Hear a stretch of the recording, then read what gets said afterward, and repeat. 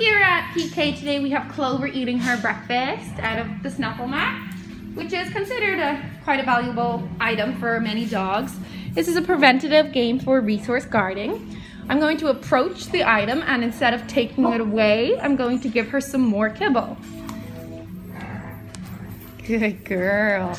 So this way she learns that human approaching actually equals good things and not reason for concern or anything with guarding issues to arise. So this is a really good one. Yeah, so we can go ahead with that. We can do it with treats or with some kibble. She's doing really great. Good girl, Miss Clover. Have a good day at PK.